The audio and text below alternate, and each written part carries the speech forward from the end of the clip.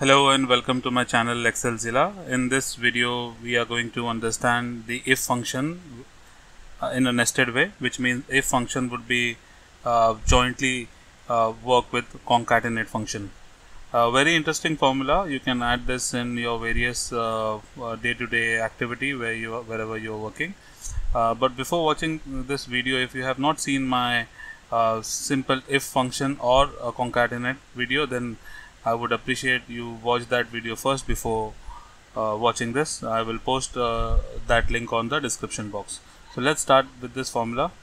Now as you can see on my D column I have name mentioned over here, and on E column we have a gender. So what we are trying to achieve here is, with basis on the gender, we need to add the title. So if there is a male, we need to add a Mr., and if it is a female, we need to add a Miss. As you can see, the formula I have already written over here, but let me take you to this formula. So this is if function in a nested way. So starting with equal to sign, if tab, if this cell is equal to male. So remember, any text will come in double quotes. Okay, then what should you do? Comma, concatenate. So CON, opening the bracket. So concatenate with the title and with the name. So let's do this. So concatenate with the title would be Mr., because we have selected a criteria as male, closing the quotes, comma, and giving the cell reference. So let's see what does it do. So as you can see, it has given Mr. Anurag Kumar, but there is no space over here. So let's add a space over here. So to add a space, let's click an F2.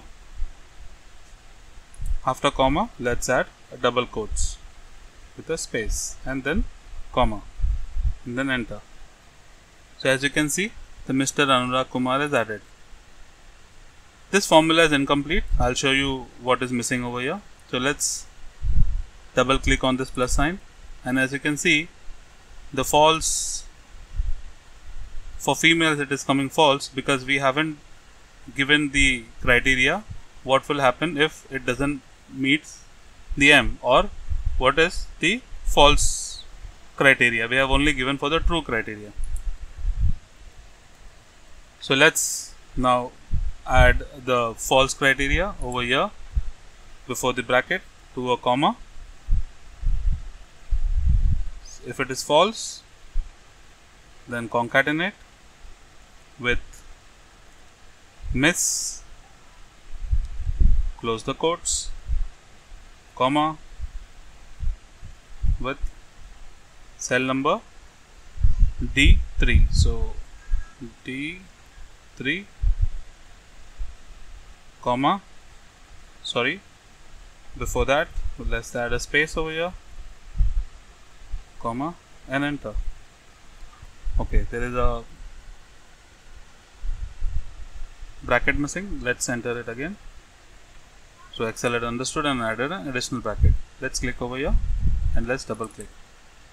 So as you can see, the Excel has made the changes and we have now Mr. and Miss added on each cell.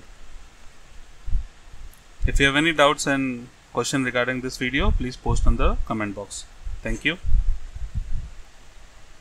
Hope you found this video helpful. Please like and subscribe my channel and hit the bell icon to get my new video updates. Thank you.